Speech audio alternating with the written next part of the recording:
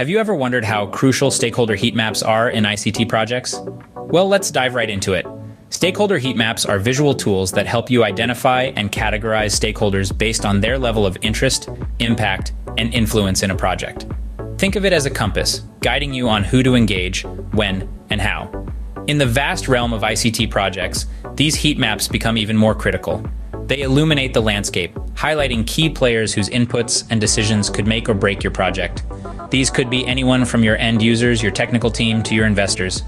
What's more, they're pivotal in strategic planning and decision-making. By understanding where each stakeholder stands, you're better equipped to manage risks, allocate resources, and ultimately steer your project towards success. So, stakeholder heat maps play a pivotal role in the successful execution of an ICT project.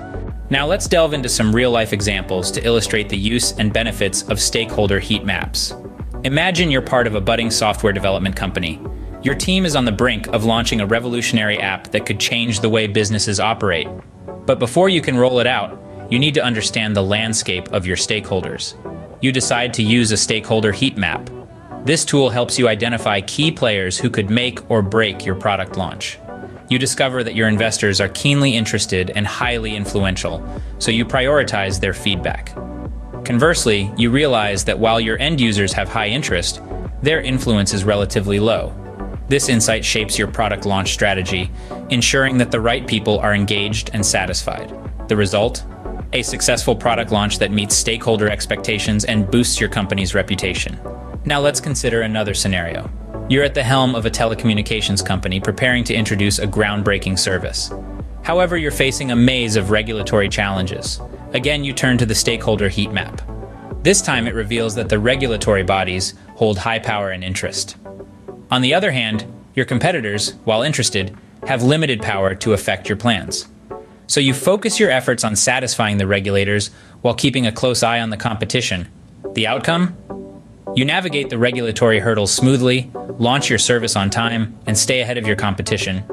In both instances, the stakeholder heat maps provided invaluable insights. They illuminated the landscape of influence and interest, enabling these companies to strategize effectively. They helped the software development company orchestrate a successful product launch, and guided the telecommunications company through a complex regulatory environment.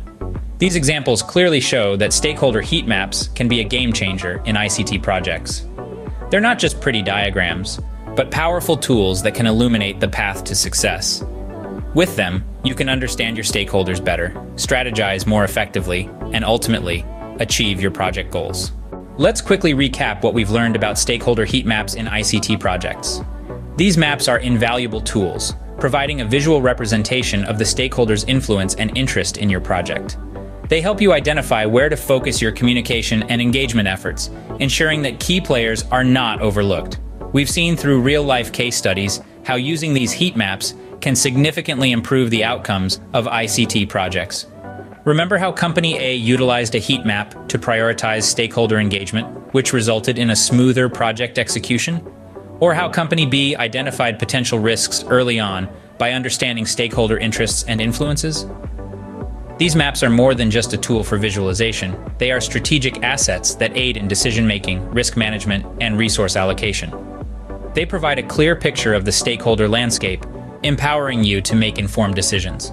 So, next time you embark on an ICT project, remember to use a stakeholder heat map to guide your strategic planning and decision-making.